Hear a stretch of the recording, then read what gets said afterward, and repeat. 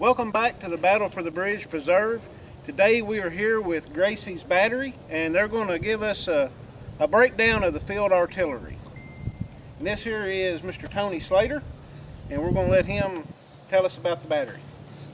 Glad to be here today, folks, to tell you about this. First thing I want to do is make sure we invite you all out to the Battle for the Bridges in September. Come see us. The artillery logistics is in the Federal Army. Each unit had 6 cannons in it, each battery, divided into 3 sections. This particular unit here is a 12-pound mountain howitzer, which used 1 horse to pull. The bigger 24-pound cannons had to have 6 horses to pull those. Each cannon crew consisted of 10 men. There was 100 men to each battery. The extra ones were the reserves. Now I'm going to stop it here and we're going to turn it over and we're going to show you different pieces on this cannon. This is Spencer Waters. He is going to give us a breakdown of the artillery piece. Today we are going to be talking about the different parts that make up a cannon. First we have the carriage. It is the main body of the cannon. Next we have the muzzle or face of the cannon. It's the part that the gunpowder comes out of. We have the barrel of the cannon, which is the main outside casing. The tube is located inside the cannon. That's where the round goes into. We have the vent, which is what we currently have what we call a prick protruding out of. This is the implement we use to breach or puncture the round so that we may have fire and ignition to launch the round out of the cannon. This is the breech of the cannon. It is where the round goes into when it is put inside of the muzzle. This is the caseable.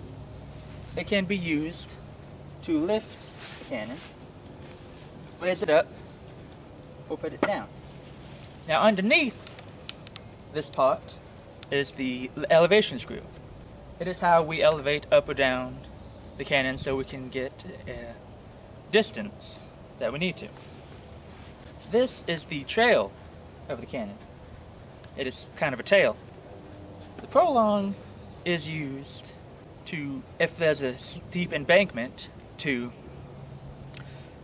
ease the cannon down, in case of harsh conditions. This is the trail spike. It is what is used to move the cannon left and right. It is the horizontal movement of the cannon, while as the elevation screw is the vertical. This implement is called a sponge and a rammer. The sponge is used to wet or cool down the cannon after it has been fired. It goes in like so. It is twisted and removed. The rammer end is actually what we use to push down the round when it is entered into the cannon.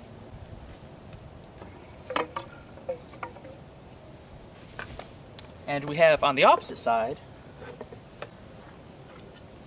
the worm. It is the implement we use to remove the fired round, because the actual round or the shell that comes out of the cannon ejects from the cannon, but the powder and the bag, or in this case when we reenact tin foil, is left inside of the cannon. So we need this tool to remove the previous round. Going like so, it would be twisted. Oh, got on a second. And then it would be removed.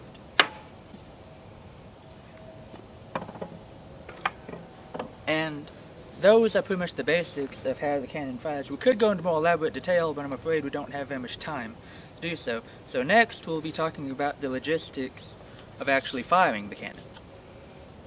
Here is Chris McMillan, and he's going to go through the logistics of the battery for us. Thank you.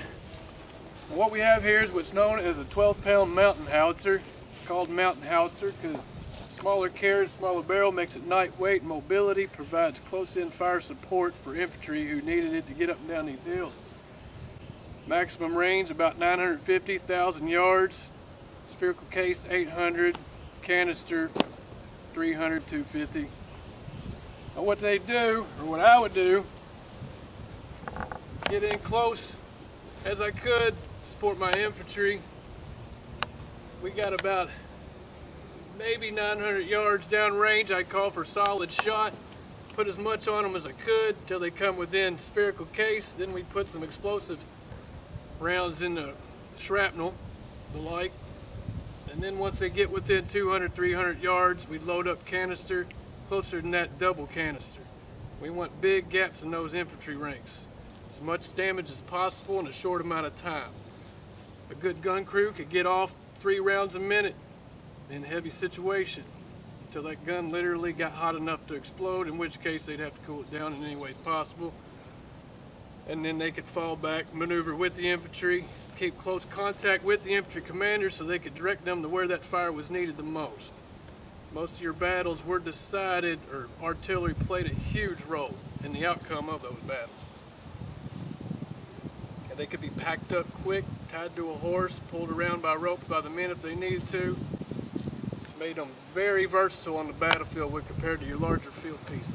You say this gun looks small but could do a lot of damage with a good crew. This is Anthony Waters, and he's going to tell you a little bit about the different types of artillery shells. Thank you very much. Today I want to talk to you about the different rounds that our 12-pound mountain howitzer fires. The first round I want to talk to you about is a solid shot. This is basically a cannonball, a solid cannonball to be put into the cannon. It's used to knock down fortifications. It would be used to try to hit enemy cannon and axles to disable it, or you could actually skip this thing into advancing infantry and be like a bowling ball. I mean, it's pretty devastating. The second one I want to talk to you about is called a spherical case shot.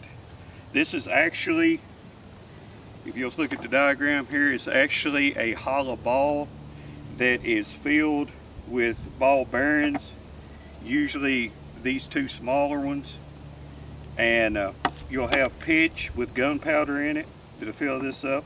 Then you'll have right here at the end, you will have what's called a fuse plug that will go down in it. Then you have a fuse, and basically this is like wax paper wrapped around gunpowder with some sort of gum resin in it. And if you'll look, you'll see these notches. Now this full one is a 10-second fuse. So when the commander would tell you, give me a case shot, 4-second fuse, the limber man would actually cut this down to the 4-second mark. Then he will place it into the round, push it in, and then it's fired.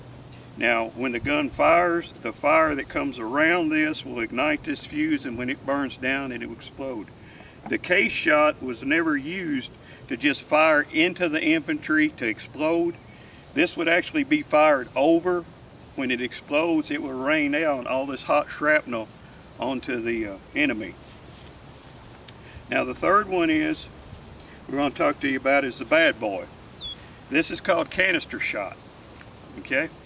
This is basically like a coffee can, and it's filled full of these ball bearings.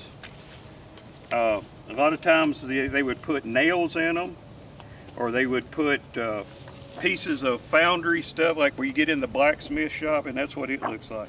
You'll see the interior of it. It's got your balls. And this basically turns a cannon into a shotgun. If this thing's fired out of a gun, it will clear a 30-foot path in oncoming infantry. Okay? Now, our gun, being a smoothbore howitzer, uses what's called fixed ammunition. Okay?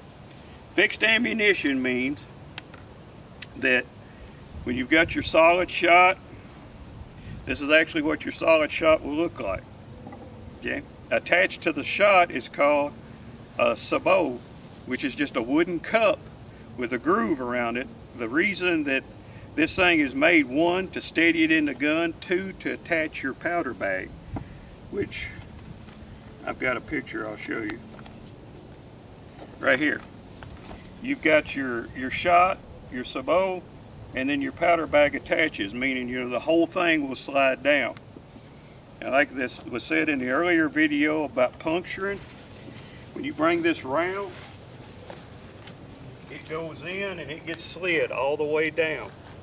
Okay, so your powder bag is actually at the end of your gun. Then when this is pricked, it will prick the powder bag, and then we have a primer. Now, if you want to come in, this is basically the primer for the gun. It's a little tube with fulminate of mercury inside, which burns really hot. And when it's pulled, it pops this, igniting the bag, and then it will fire. All of these rounds are pretty devastating, but your canister shot is the worst. Like I said, it will turn it into a shotgun. So I hope we've kind of influenced you today about what the cannon's all about and getting you interested in artillery. And it's like we said before, we try to keep our stuff as accurate as we can. Come to reenactments and see us, look us up. We give lectures on it and try to teach you. So I appreciate your time, and you have a great day. God bless you.